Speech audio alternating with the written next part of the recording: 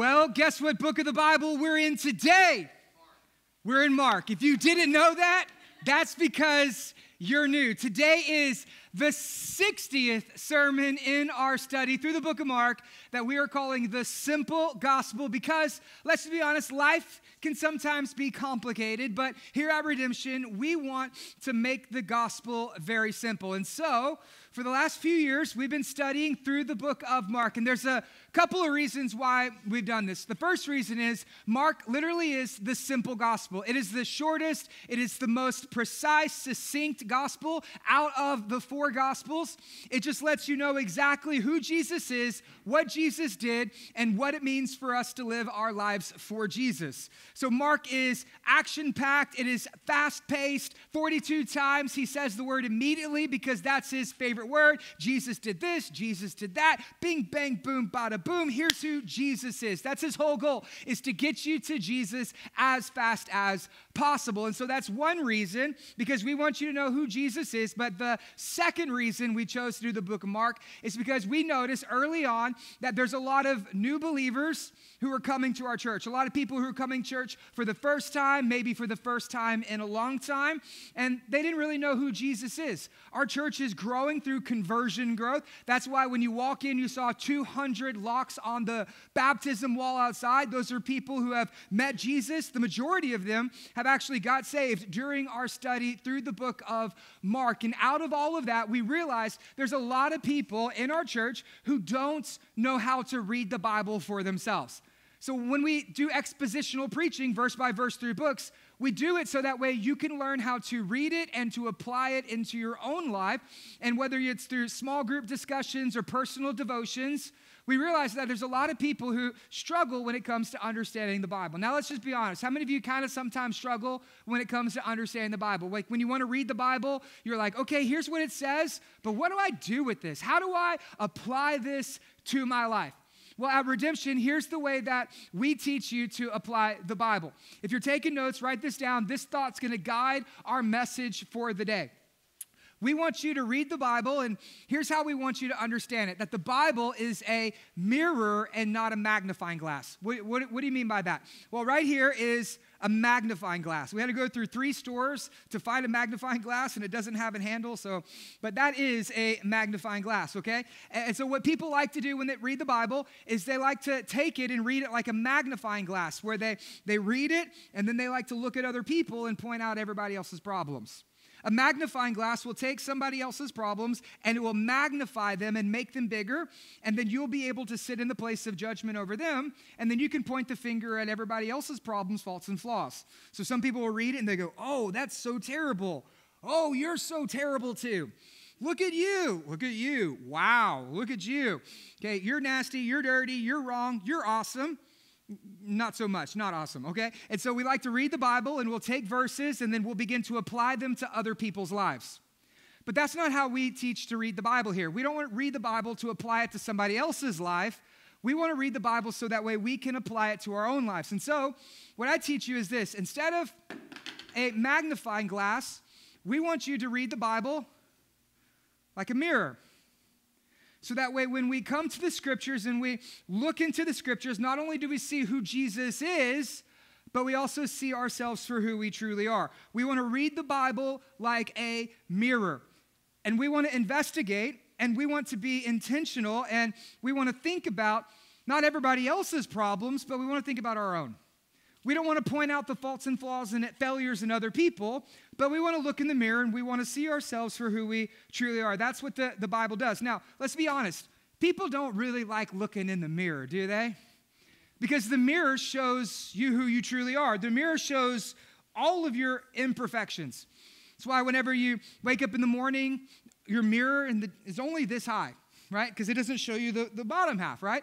And it's why when you go to the restroom, you kind of like look in the mirror and then you move forward. That's why when you go out, to buy clothes, or you go out shopping, or you go somewhere, like you see all the mirrors, you just walk really fast with your head down, right? Because we don't like looking in the mirror, but that's sometimes the reason we are the way that we are, because we don't like looking in the mirror. I mean, when I look in the mirror, okay, I see myself and I'm like, ooh, Byron, you're looking a little older now.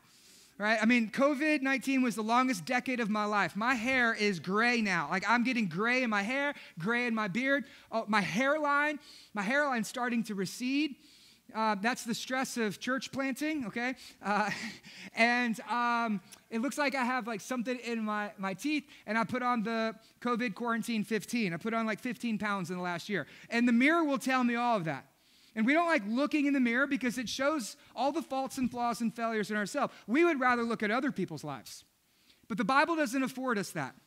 The Bible is not a magnifying glass to look at everybody else, but rather it is a mirror to be self-reflective and introspective about ourselves. And you say, Byron, why are you telling me all of this today? Here is the reason why. Because the sermon title for today is Jesus and Judas. We're going to look at the life of Judas and the choices and the decision that Judas made when he betrayed Jesus. And what I don't want you to do is I don't want you to take this text today and start looking at all the Judases around you.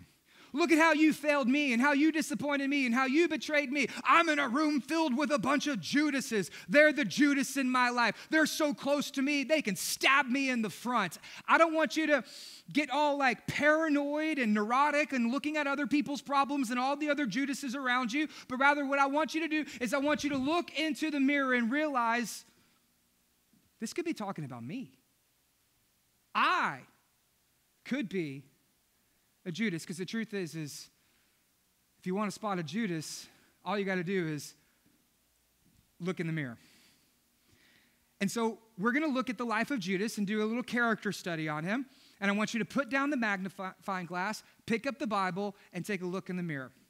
If you have yours, turn with me to Mark chapter 14, starting in verse 43, as we look at Judas and Jesus. Verse 43, and immediately, Mark's favorite word, 42 times. Here's exactly what happened. No fluff, all the stuff. Here we go. Mark's favorite word, immediately. While he was still speaking, I don't know where that came from, but Judas came, and there's our man Judas, bum, bum, bum, bum, one of the 12. And with him a crowd with swords and clubs from the chief priests and the scribes and the elders. Now, the betrayer had given them a sign, saying, there is one that I will kiss. Seize that man. Seize him and lead him away under guard. And when he came, he went up to him at once and said, Rabbi, and he kissed him. And they laid hands on him and they seized him. But one of those who stood by drew his sword, doesn't mention the name, I'll come back to that, and struck the servant of the high priest and cut off his ear. He wasn't aiming for the ear, by the way, okay? But he cut off his ear, and Jesus said to them, have you come at me like a robber with swords and clubs and captured me? Day after day I was with you in the temple teaching, and you did not seize me, but let the scriptures be fulfilled. At this point, it's the last week of Jesus' life. This is the last day of Jesus' life. This story's taken place at about 2, maybe even 3 o'clock in the morning on Friday night. By 3 o'clock that afternoon, within 12 hours, Jesus will be hung on a cross, crucified, and died. It's the last day. And what do? They arrest him under the cover of night, because this is not a trial, this is an execution. And all week long, he's been doing what? Teaching in the temple. He comes in the triumphant entry, goes into the temple. They don't arrest him.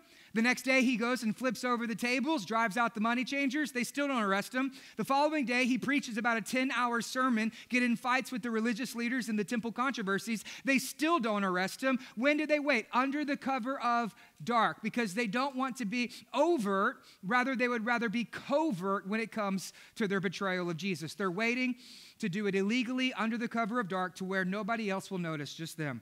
And he says, nevertheless, let the scriptures be fulfilled. And they all left him and they fled. All of the disciples, they fled. Everyone close to Jesus, they abandoned him. They betrayed him. Everyone ran away from him. Verse 51, and a young man followed him with nothing but a linen cloth about his body, and they seized him, and he left the linen cloth, and he ran away naked. Do you ever read the Bible and come across some verses and you're like, why is that in there? That's weird, right?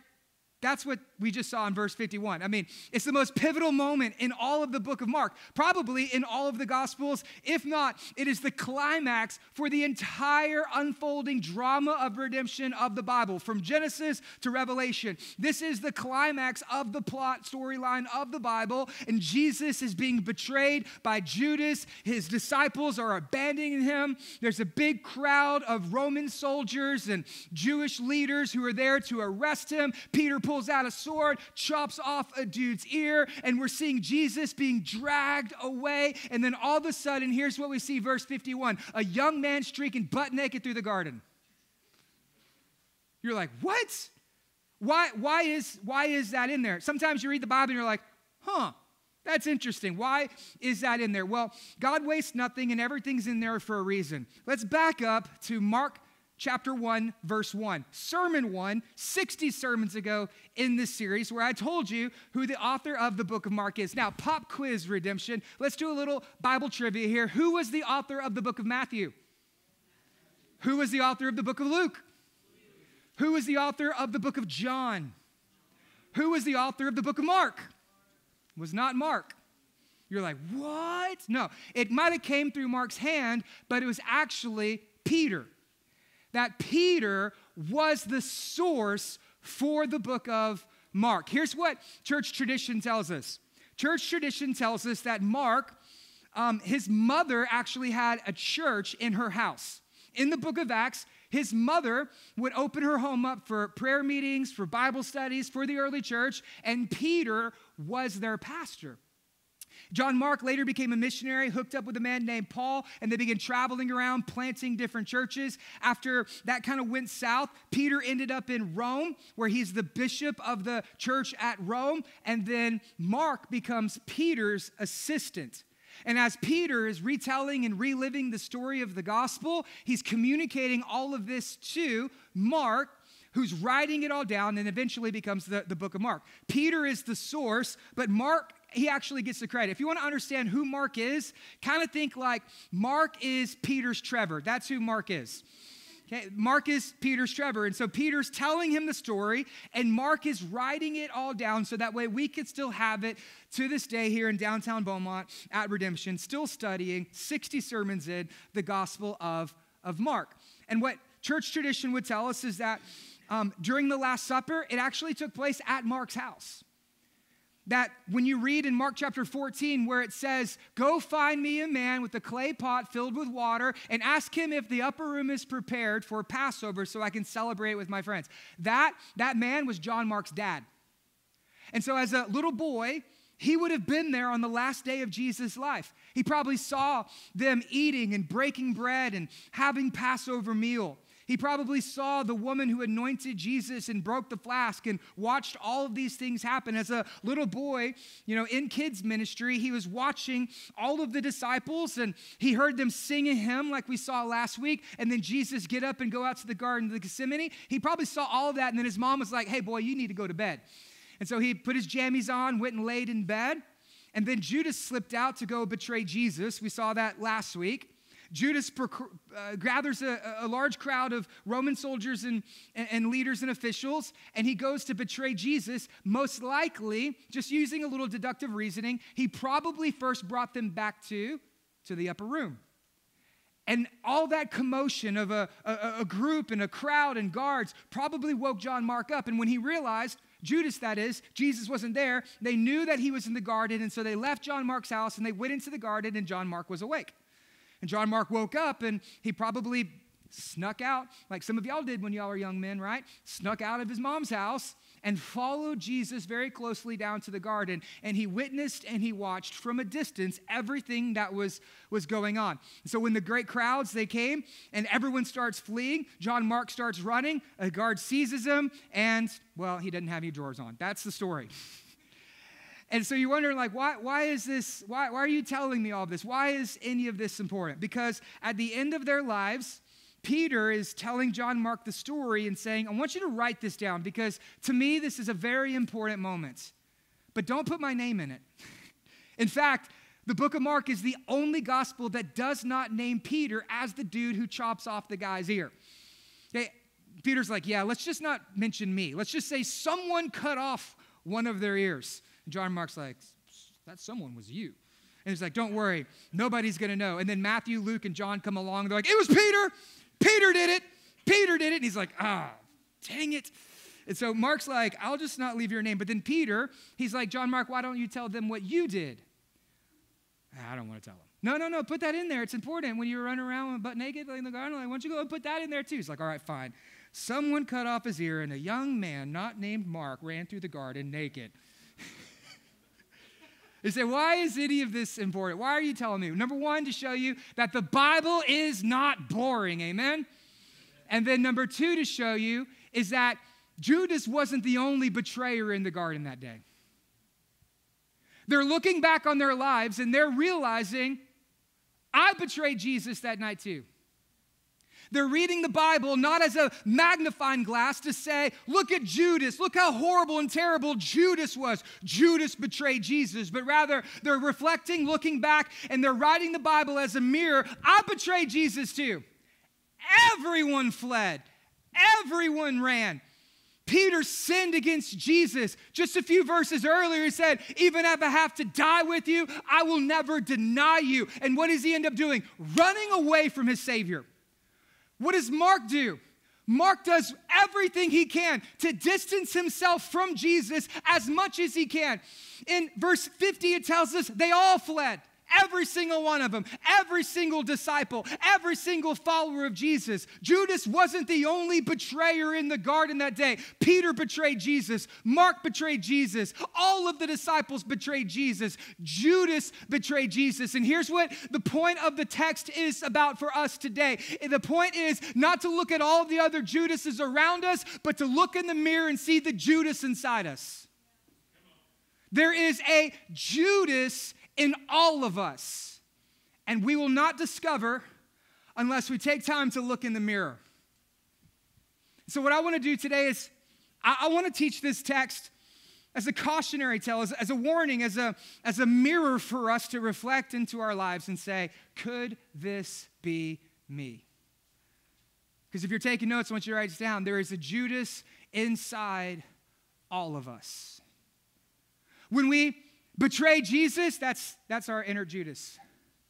When we live in secrecy, that's our inner Judas. When we harbor bitterness and resentment and unforgiveness, that's our Judas. When we give in to sin and to temptation, when we continue to nurse hurts and wounds and unrepentant sin, when we live our lives that way, that is the Judas inside of us. And so instead of looking at the Judas around us, take inventory, look into the mirror, reflect on your heart and your mind and your soul and your life, and recognize there is a Judas inside of me too. And so what I want to do is I want to just do a character study of the life of Judas, and I want to close with 5 reflections that we can learn from Judas and begin to apply it to our lives. Because this text is not a magnifying glass. What is it? It's a mirror to show us not only who Jesus is, but also to show us who we are.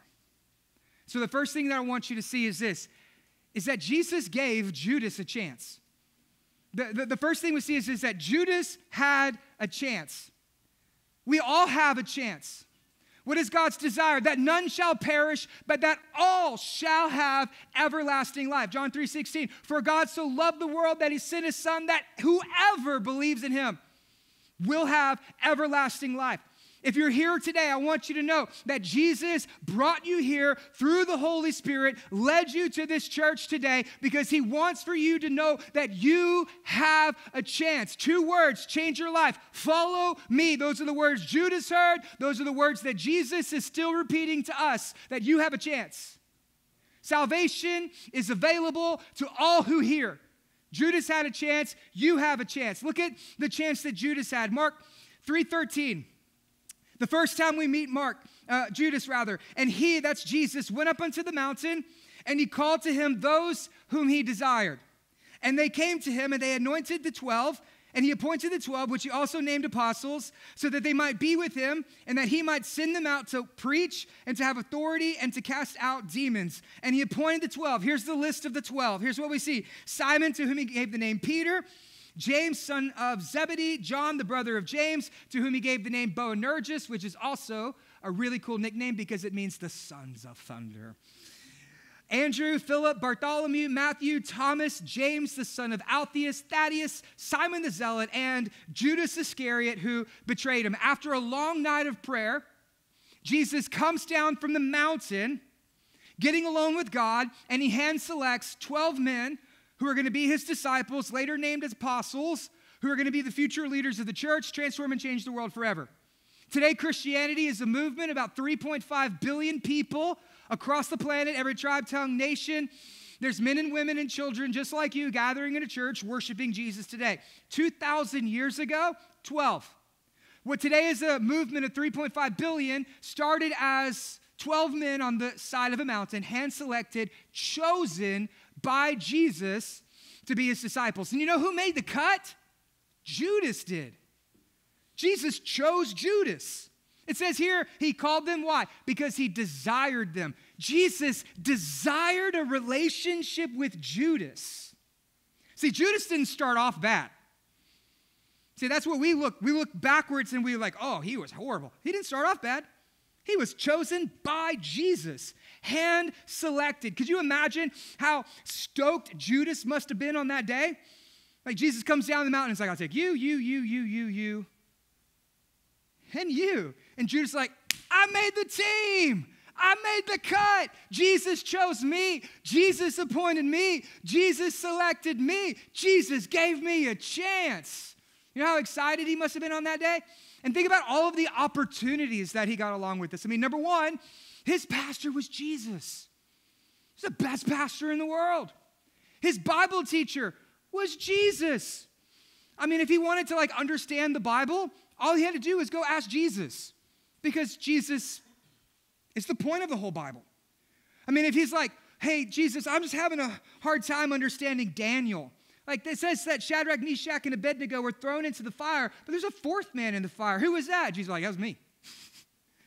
I don't understand, why would Abraham have to sacrifice his son? What was the point of that story? And Jesus is like, I'm the point of that story. I don't understand this 6-day creation. Like, how did God make the world in 6 days? And Jesus is like, let me tell you how I made the world in 6 days.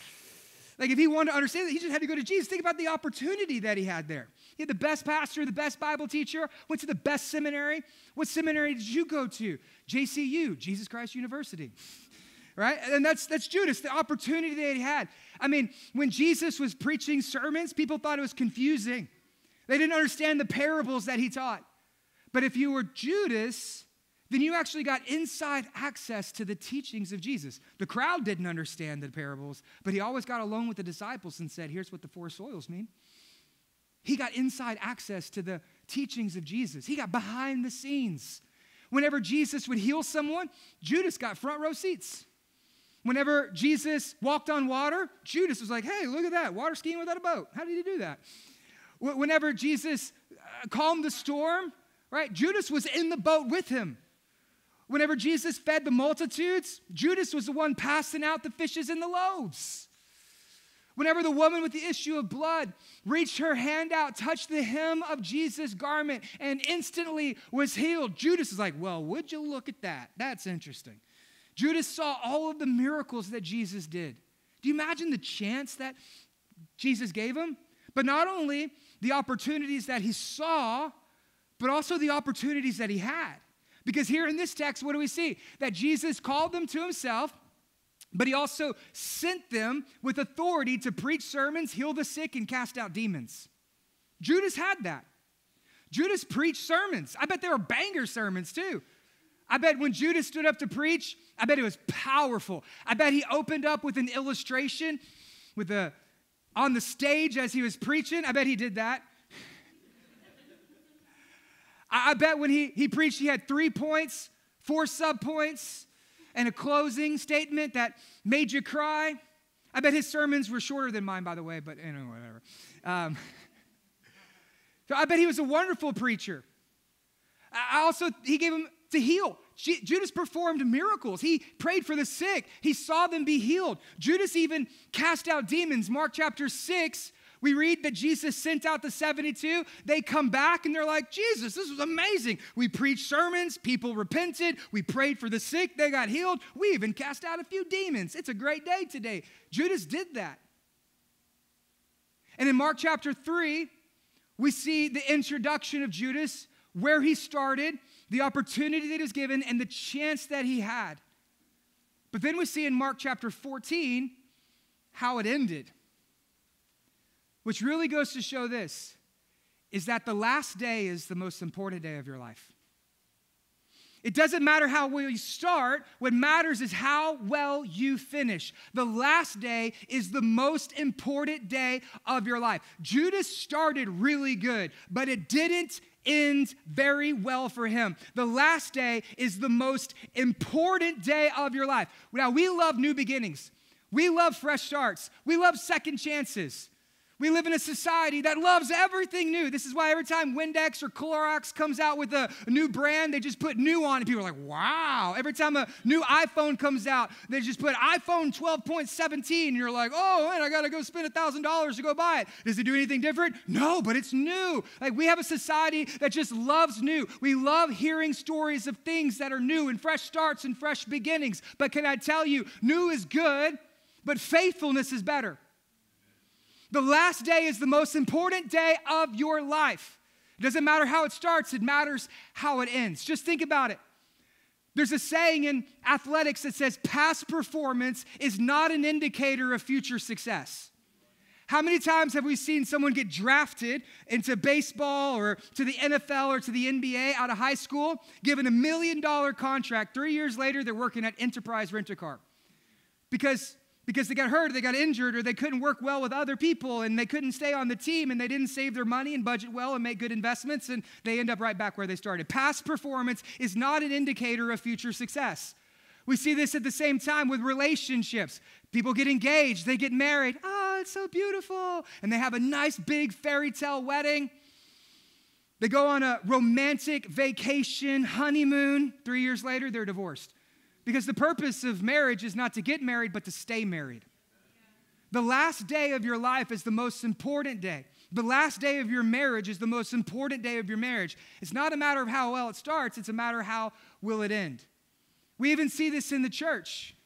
In the church, people come to Jesus, bow their head, pray a prayer, raise their hand, walk an aisle, maybe even get baptized, join a small group, get on a serve team. 3 months, 3 years later, they gone. You say, well, what happened? The last day was the most important day. The first day is great. We'll celebrate your first day. But what we worry about the most and what we're most concerned about is the last day of your life. Judas started out great. Judas had every single chance. But the second thing we see is that Judas made a choice. Our life is a culmination of the choices that we make. We live in a society where everybody likes to blame other people for their problems, but they don't want to take responsibility for themselves. Judas made a choice. You wonder, how did it happen for Judas? Well, Judas made a choice. You can't blame other people. It was his pastor's fault. His pastor was Jesus. No, it was his church's fault. No, he had the 12 disciples as his church. These are small groups. You want to, he had the best small group. I mean, Peter wrote 2 books of the Bible. John wrote 5 books of the Bible. Judas had to make his own choices. Judas made his decision, and his life is a culmination of the choices that he made. Actually, the Bible straight up tells us that Judas was looking for this opportunity. Look at Mark 14. Judas Iscariot, verse 10, who was one of the 12, went to the chief priest. This is a few weeks ago. We studied this. Went in order to do what? To betray him. And when they heard it, they were glad, and they promised to give him money. And here's what we saw. He sought the opportunity to betray him. Judas had a chance, but Judas also, he made his choice. At this point, commentators, they want to wonder, why did Judas make this decision? Why did Judas do this? And they'll speculate with a bunch of different reasons. One speculation is that Judas was what is known as a zealot. That is a Jewish anarchist who was opposed to the Roman government, wanted to set up a kingdom of Israel on earth, overthrow Rome, defeat Caesar, and usher in their own new king. That was the zealots. And Jesus comes along, and Jesus is king. Jesus is the Messiah. Judas is like, that's my guy. And then as the story unfolds, what do we see? 3 times, Jesus says, the Son of Man, that's a messianic title, will be betrayed, denied, hand over, and crucified, dead, and 3 days later he will resurrect. Judas clicked, Jesus isn't the Messiah that I've been looking for. Because he's not going to set up an earthly kingdom. He keeps talking about this heavenly kingdom. And that's not what I'm in for. And so Judas probably betrayed Jesus because he realized there was no benefit in following him anymore. That's possible. Another reason people suggest that Judas made this decision is because he was greedy. He was a thief. We're going to look at that in detail in just a moment, but the entire time Judas was following Jesus, he was the CEO, he was the bookkeeper or the treasurer of the disciples, and every time someone would give money, Judas would take a little bit for himself. And as he realizes the cross is before him, he's going to be unemployed, and so he betrays Jesus to collect a nice, good payday before he has to go get back in the unemployment line. And so he just cashed Jesus in. The other reason that they'll suggest that Judas did it is because he was jealous. You say, well, how do you know that? Because there was an inner circle of disciples. Peter, James, John. Judas wasn't invited into the inner circle. And so he became jealous of the other disciples. They got they got better access. They got better seats than I did. They got closer to Jesus than I did. And so he became envious, became bitter, and he became jealous against them because Peter, James, and John, they were allowed to go into the room with Jairus' daughter being raised. Judas didn't get to go. Whenever Jesus went up to the Mount of Transfiguration in Mark chapter 10, what do we see? We see Peter, James, and John, Moses, Elijah, Jesus, Judas down on the mountain. Didn't get to go up to it. And even at the Last Supper, as he's sitting there watching all this unfold, Jesus goes to the Garden of Gethsemane. Guess who got to go deeper into the garden with Jesus? Guess who was watching over Jesus? Peter, James, and John. Judas was not. And so what some commentators will speculate is that he allowed bitterness, unforgiveness, resentment to build inside of his heart, eventually to the point out of envy, he had Jesus being murdered. You say, well, which one is it? I think it could be all 3. See, the Bible doesn't tell us why Judas did it. It only tells us what he did. And I'm grateful that the Bible doesn't tell us why he did it. You know why? Because if we knew why, we could excuse ourselves. We could compartmentalize our minds and we could disassociate ourselves from any responsibility of our own lives. We could read it and say, oh, well, at least I didn't do that. I'm not a Judas. The Bible doesn't tell us because it's open for interpretation. Any of us could be one. It forces us to not only wrestle with the text, but to reflect on ourselves and ask this question, could this be me?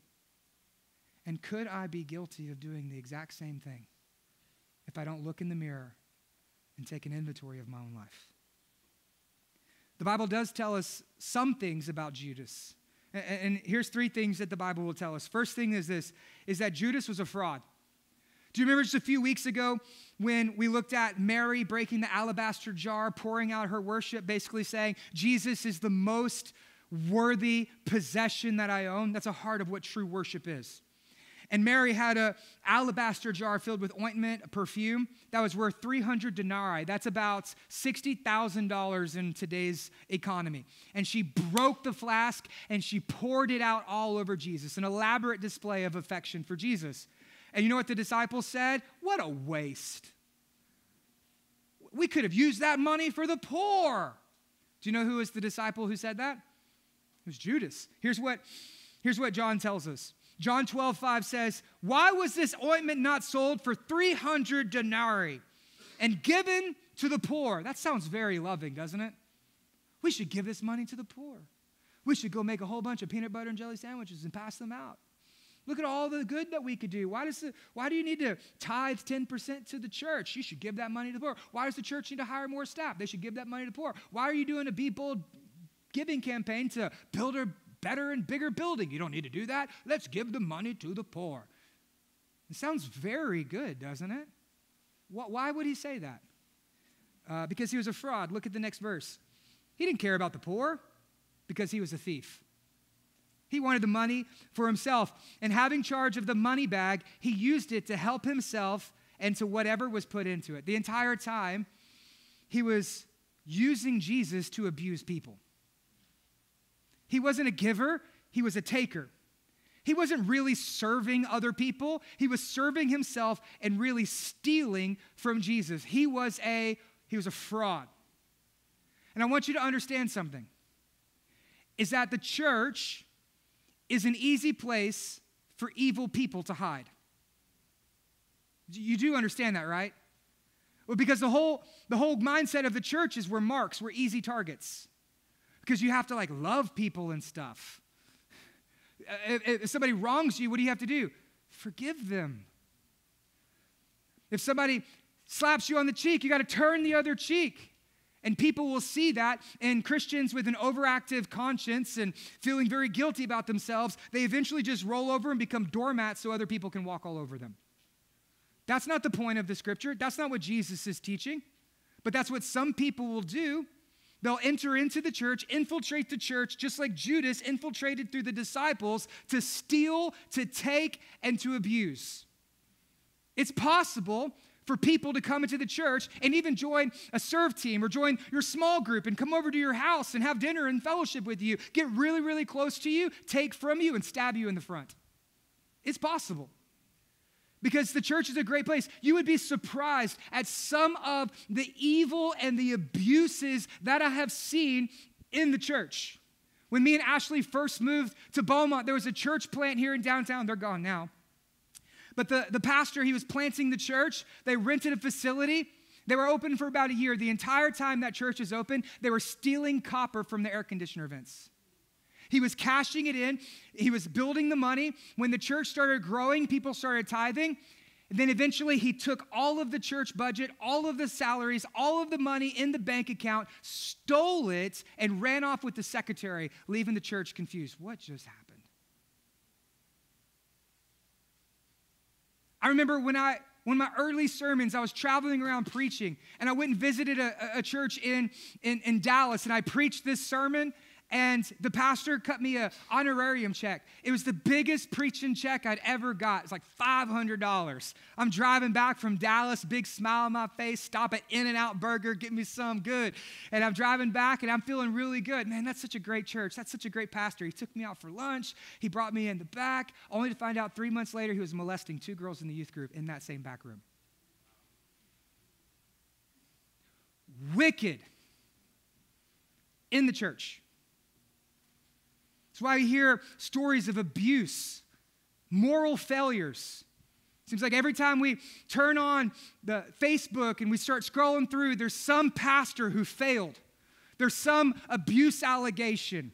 There's some scandal that's taking place. And you wonder, how does this happen? Those pastors didn't start there. They started like Judas in Mark chapter 3, excited. Probably got into ministry, really happy, wanted to do some good. But over time, because they weren't walking with Jesus, they ended up doing the unthinkable in their lives. They became frauds.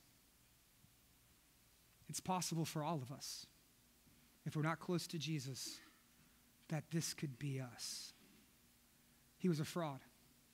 The second thing we see is that he was a fake. Look at this verse right here. We see this in Mark 14:44. The one that I kiss is the man. Seize him, lead him astray, under guard. And when he came, he went up, and at once he kissed him. He said, Rabbi, and then gave him the kiss of betrayal.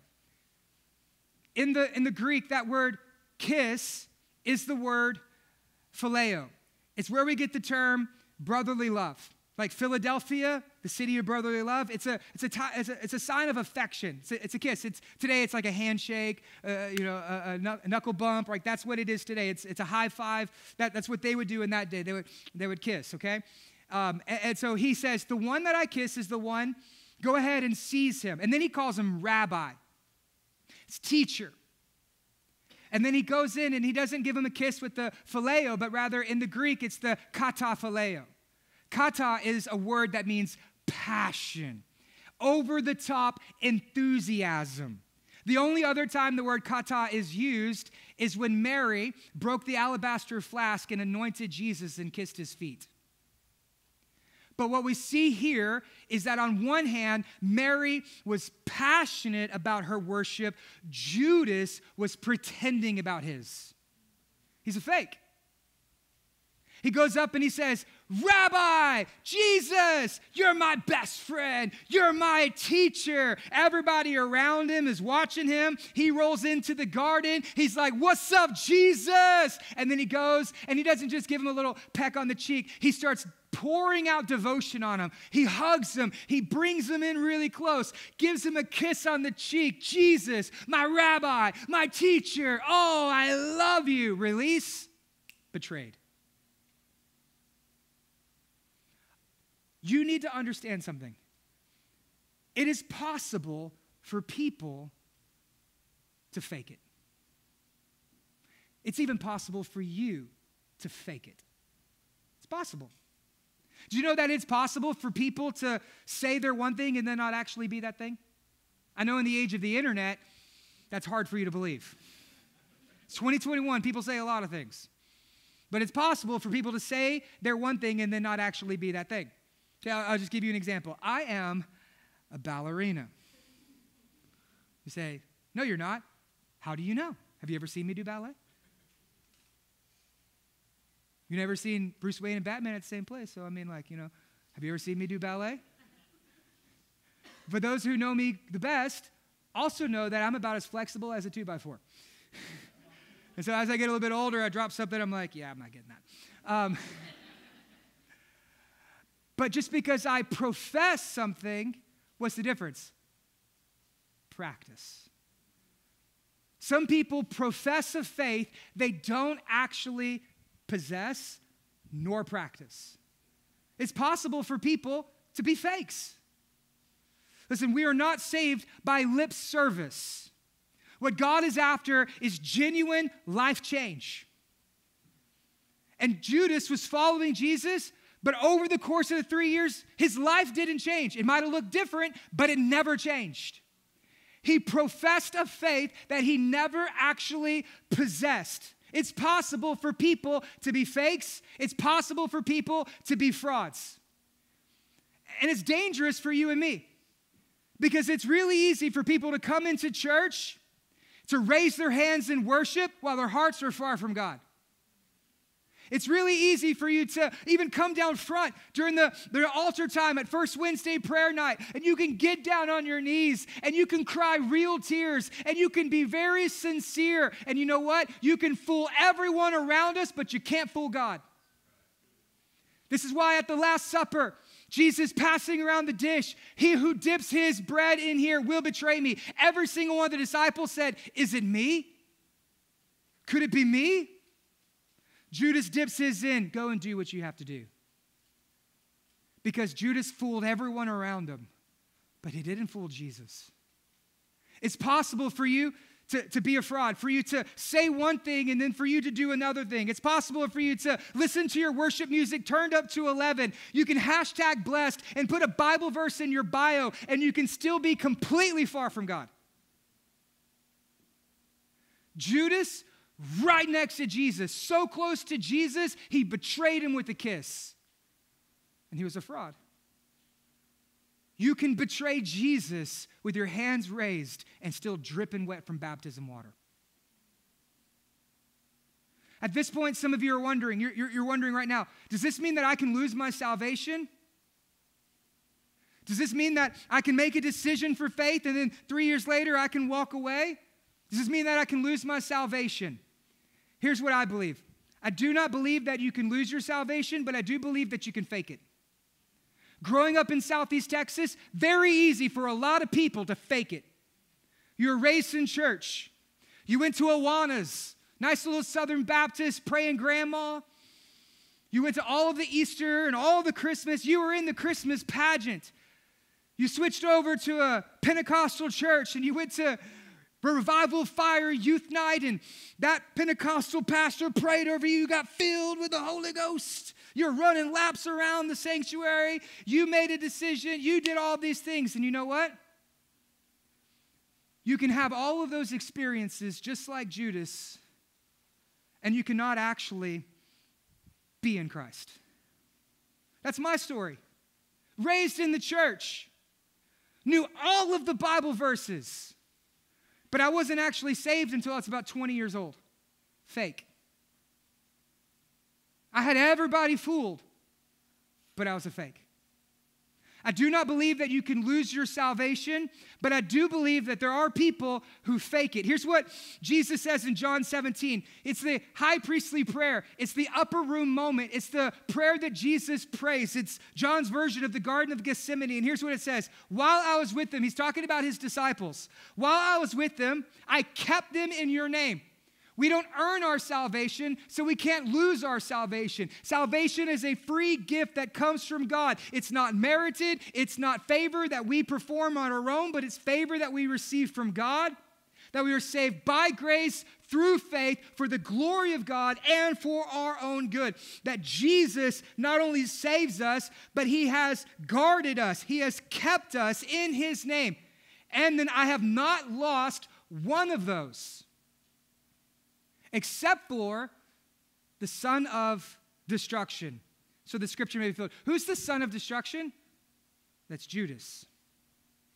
Because Judas wasn't with him to begin with. Judas might have been close to Jesus, but he wasn't with Jesus. Judas might have been working for Jesus, but he wasn't actually walking with Jesus. From the beginning, he wasn't actually with them. He knew the Bible, but he didn't believe it. He had lip service, but he didn't have any life change. He wasn't saved, he was a fake. Lastly, we see is that Judas was a fool. Here's how the story unfolds. Matthew 27:3. Then when Judas, his betrayer, saw that Jesus was condemned, he changed his mind and brought back the 30 pieces of silver to the chief priests and to the elders, saying, I have sinned by betraying innocent blood. They said, what is it to us? See it to yourself. 30 pieces of silver. You know what that is? That's the price of a slave. In the book of Exodus, that was the cost of a slave. That's all Jesus was worth to Judas at the end. It was just a couple of bucks. Feeling guilty about what he did, he runs back to the chief priests and says, I changed my mind. I don't want to do it. Here, take your money back. You know what they said? Not our problem. You figure out what to do with it. Judas was using Jesus. They were using Judas. Player got played. He's a fool. Jim Elliot, the great missionary, he says, no man is a fool to give up what he cannot lose or give up what he can lose for what he cannot lose. Judas, the opposite. He's a fool. He gave up everything for nothing. Judas was a fool. And it's possible for you and me, given enough time, to become a fake, to become a fraud, and to be a fool. Listen, nobody wakes up one day and just ruins their life. This is a slow burn of the hardness of Judas's heart throughout the 3 years he walked with Jesus. Like, this is how the Puritans would say it. The Puritans, they write that sin is like baiting a hook. Satan knows that you're not just going to go for the hook. Just like those of you who fish, right? You don't just drop a hook in the water because the fish ain't going to bite for that. Like if Satan was like, oh, hey, let me just drop adultery and divorce and heroin addiction and losing your kids. Let's just drop that in the water. You think anybody's going to take that? They're like, no, I'm going to swim away from that. Right? But he drops it in with greed, jealousy, envy, sex. Sin starts in the heart before it ever reaches the hands. And Judas was harboring all of this bitterness and unforgiveness in his heart towards Jesus, whether through greed, whether through envy.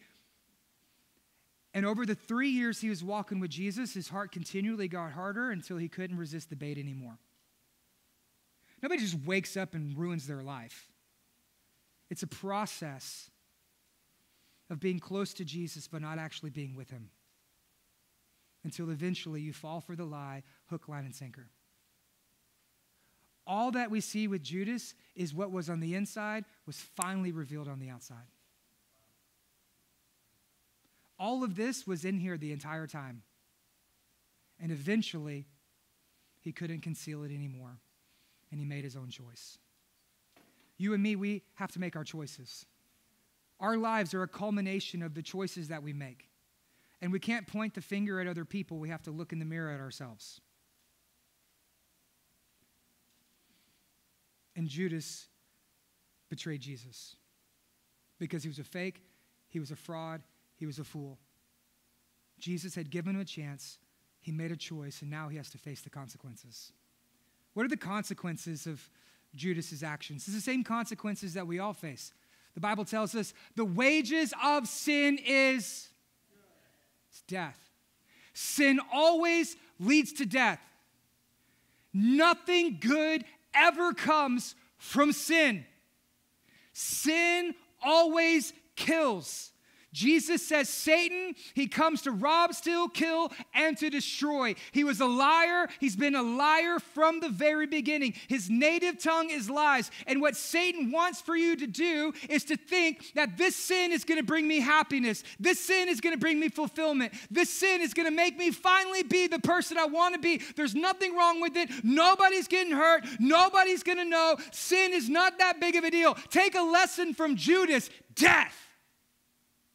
Always. Relational death. Sin between a husband and a wife, adultery, infidelity will kill the marriage.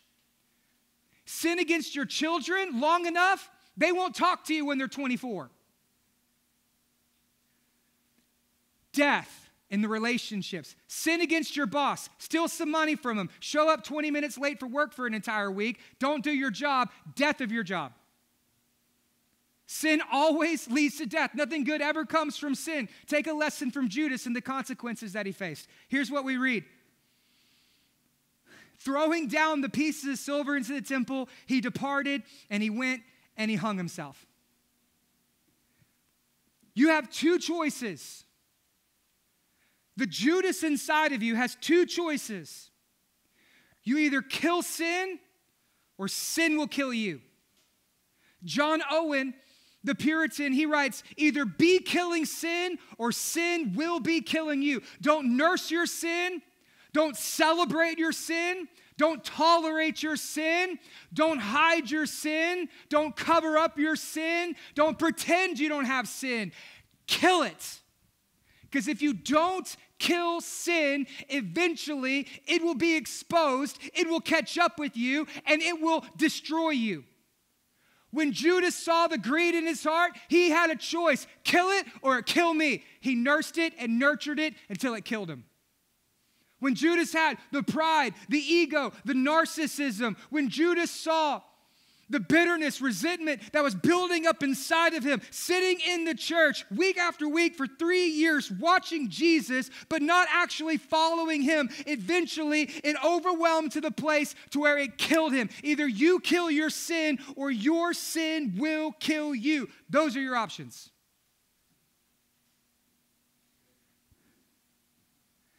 There's two other people in this story. Judas wasn't the only betrayer in the garden that day. Who else do we see? Peter and Mark. How come their story is different than Judas? How come we're naming our kids Peter, we're naming our kids Mark, but nobody's naming their kids Judas? How come when we read the Bible, we're like, I want to be Peter? Nobody reads the Bible, they're like, I want to be Judas. Why is that? Why was their story ended up so differently? Because Peter and Mark, they made a decision to kill their sin. Judas went out and killed himself. What do we see here? We see here Peter writing this, saying, I betrayed Jesus. Put it in the book. Let the whole world know I betrayed him. John Mark's like, I did too. I'll go ahead and put my story in there. I ran away naked. But here's what we see as the story unfolds. We're going to have a whole sermon on Peter in a couple of weeks. Father's Day, come back. Jesus and Peter. And here's what we see that Peter did. Yes, he chopped off a dude's ear. Yes, he betrayed Jesus. Yes, he denied him. He cussed out a little girl and he ran away and he wept bitterly over what he had done. And when he hears that Jesus has resurrected, guess who the first person at the empty tomb was? It was John, because he was younger and Peter's old and his knees were bad. But he ran to the empty tomb. He said, I got to see it for myself. I want to run to Jesus. I'm not going to run from him. I'm going to go to him. I'm not going to wait for him to come to me. I'm going to go to him. And Peter ran to that empty tomb. And he was the first one who jumped out of the boat to swim to the shore. And Jesus is cooking breakfast, and he looks him in the eyes, and he says, Peter, do you love me? You know what Peter says? You know I love you. Then feed my sheep. Peter, do you love me? You know I love you. Feed my sheep. Peter, do you love me? See, Peter denied Jesus 3 times, so Jesus asks him 3 times just to restore him. Do you love me? He says, you know I love you. What's the difference between Peter and Judas?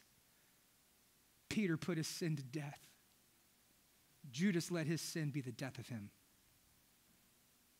This is the difference between repentance and remorse. Do you know repentance and remorse are different? On the surface, they look the same. But internally, they're very different. Remorse is where you feel bad. Repentance is where you change for the better. Remorse is where you feel sorry. Repentance is where you take ownership and change. See, this is how the gospel works. The gospel is this, that our entire lives is spent following after ourselves, our wants, our needs, our passions, desires, living our life apart from Jesus. Repentance is where we stop living for ourselves and start looking at ourselves in the mirror. And we see ourselves for our faults, flaws, and failures, but then we see Jesus in all of his goodness, glory, and forgiveness. And instead of running from him, we run to him, and he changes us. The Puritans would call this living coram Deo, living in the face of God. But for the sake of the illustration of this sermon today, I would say it's just living your life in the mirror, constantly reflecting on yourself and seeing God begin to change you from the inside out. Because the truth is, there is a Judas in all of us, and every single one of us have been given a chance. We've been given a choice, and we face the consequences of our actions. Jesus is here today to forgive you. And I believe that if Judas, instead of running out and getting a noose, would have waited just a little bit longer, he could have made it to that empty tomb and saw Jesus resurrect. And he could have been sitting by that fire with Peter. Do you love me? You know I do. But he made a choice. And you have to make a choice. And we all have to make a choice. So let me close with 5 reflections briefly from the life of Judas. The first thing I'll say is this, is you can say all the right things and still have the wrong motives. Do you know it's possible for people to say the right things and then do the exact opposite of that? You can say all the right things and have the wrong motives. We need to feed the poor. Why? We need to take care of people. Why? I'm not saying it's a bad thing. I'm just saying why. Check your heart. Check your motives. Are you doing it out of selfish ambition, greed, or pride? Or are you doing it because you really love to serve and bless other people? Number 2 is you can know the Bible and you can still not believe it. Information without application is deception. And you'll just be held more accountable to God for your rebellion. Sitting in church week after week, hearing the same sermon week after week, not responding to the gospel or applying it to your life leads to a hard heart and judgment upon yourself. You can know the Bible, quote the verses, and you could still not believe it at all. The third thing we learn is this: you can go to church and still go to hell. We are not saved by our church attendance. We are not saved by our position on the serve team. We are not saved by hosting a small group. We are not saved by our denomination, by our tradition. We're saved by grace, through faith, not by our works, so that no one can boast. You can go to church. You can be raised in the church. You can be baptized in the church. You can get married in the church. You can have your funeral in the church. And you can close the casket, close your eyes, wake up in hell. Some of you are wondering, you've been through church before, you've been through church hurt, you've gone through spiritual abuse, and you've distanced yourself from the church, and you've wondered, Christians, how could a Christian do this? How could a church do this? Maybe they weren't Christians, maybe they were Judas. Maybe you're Judas. Fourth thing is this: you can be in ministry and you can still not be in Christ. For pastors, elders, deacons, church leaders, and those who desire leadership in the church, this should be like a kick in the soul. A lot of times people go into ministry because it makes it feel good about themselves. Seminaries are filled with people who are narcissists and don't really care about anyone other than themselves. It's possible that you can be in ministry. Look at all the things that I do. I'm a small groups. I'm leading a serve team. I've traveled the world. I've been a missionary. I've been to Spain. I've been to Portugal. I went to South Africa. Jesus says, actually, teaching to the disciples, there are many who will prophesy in my name. Lord, Lord, did we not cast out demons? Prophesy in your name. He'll say, depart from me, you workers of iniquity. I never knew you. You can be in ministry, full-time ministry. You can get paid by a church. And you don't have to love Jesus to do it. One thing that I have to check myself all the time, listen, I don't have to pray to preach a good sermon. You know that, right? I probably shouldn't say this on the live stream. We'll edit out later, but I'm pretty good at preaching. I mean, I'm not the best, but I can put 3 points in an illustration in a closing that'll make you cry. Just like Judas did. I don't have to seek the Lord to preach a sermon. I could go online and steal it. I don't have to pray to be a pastor or a ministry leader. I can emotionally manipulate you, twist you, and make you feel really good about yourself. And if I'm not walking with Jesus because I'm too busy working for Jesus, I'm Judas. Being in ministry is not the same thing as being in Christ. And the fifth thing we see is this, is you can start well and you can still fall short. The last day is the most important day of your life. It doesn't matter how you begin. I was talking with a young woman between services today. And she has a past of drug addiction and prostitution, and she has a past of just horrible abuse. And over the last year in COVID, she relapsed back into her addiction, and she comes forward with tears in her eyes. She wasn't raised in church. She didn't grow up in church. She doesn't know any of these Bible stories. And so this is her first time to actually hear a sermon over Judas. And she had tears in her eyes. And she came up to me with a big smile. She said, Pastor, I may not have started very good, but I'm going to finish well. I'm reminded of, off the top of my head, what Paul says in the book of Philippians, he who began a good work in you will see it to completion. God's not done with you. If you're not dead, God's not done. Finish strong. And this, for all of us, is a mirror. And I want to close with a verse from another man. His name's David. It's another man who betrayed Jesus. And his betrayal, just like Judas, led to the death of an innocent man. Judas' betrayal led to the death of an innocent man. David's betrayal led to the death of an innocent man. And when confronted with his sin, he tore his clothes and he wrote the book of Psalms. And here's what he says. Search me, O God, and know my heart. Try me and know my thoughts, and see if there's anything grievous in me, and lead me in the way. Here's what David did. Here's what Peter did. Here's what John Mark did. They got in the mirror and they say, God, search my heart.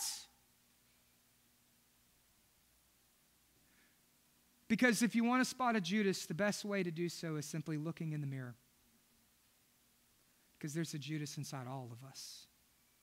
And if we're not constantly looking in the mirror of our lives saying, God, search my heart, because I know that I don't see myself clearly, and I need your help so that I can finish well.